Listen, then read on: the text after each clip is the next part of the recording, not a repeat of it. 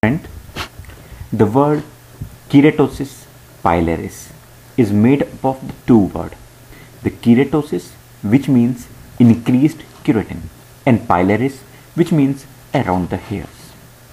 So they appear as hard bumps, sometimes looking reddish bumps in the fair person and dark in the dark person, resembling that of acne vulgaris.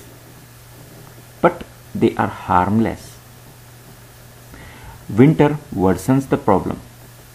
I'm going to show you a case here, as you can see, which is shot under macro mode of the camera so that you can see the lesions magnified.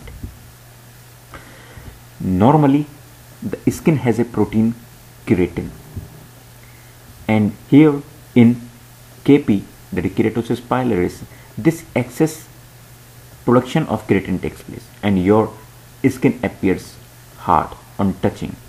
Main sites are cheek and hands.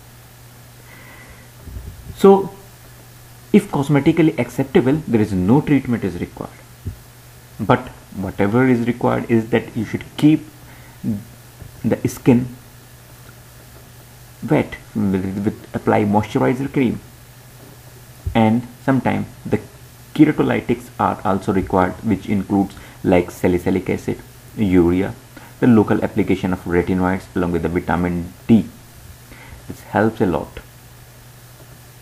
Thank you for giving your valuable time, and this video was especially for one friend from GMA.